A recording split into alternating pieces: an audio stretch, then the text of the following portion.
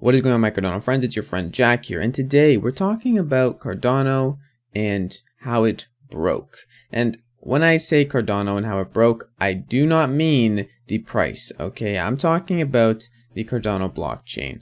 And what do I mean by broke? Well, first of all, let's take a look at the price charts because you're obviously curious and you probably think I care about the price. I don't really, but we're looking here. Cardano's down 8%, 11% in the past 7 days, and oh, why is that? 215. Oh no. Well, it's because Bitcoin's going down mostly, but Cardano's actually holding up pretty well.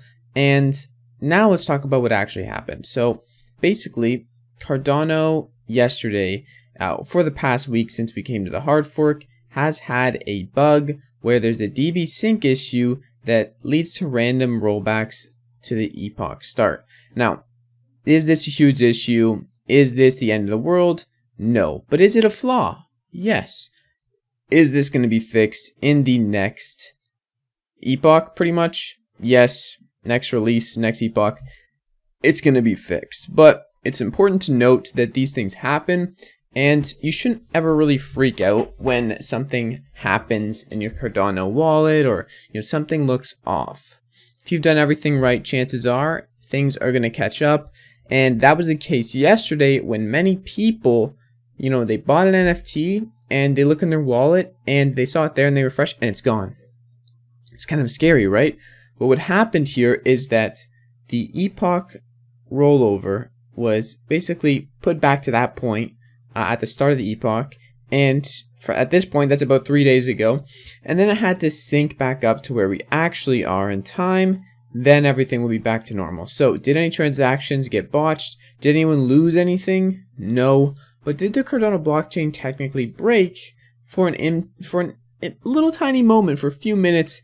It sort of did, but it didn't break in the sense that anyone was affected or harmed in their funds of lost funds. It's really just a display issue, and it's not something to be worried about. That being said, you probably clicked on the video thinking, oh no, the Cardano blockchain's broken, I can use this FUD against them. No, that's not what happened. I'm sorry. Nothing really bad happened. I just want to put this video out there to show you guys that things do happen, okay?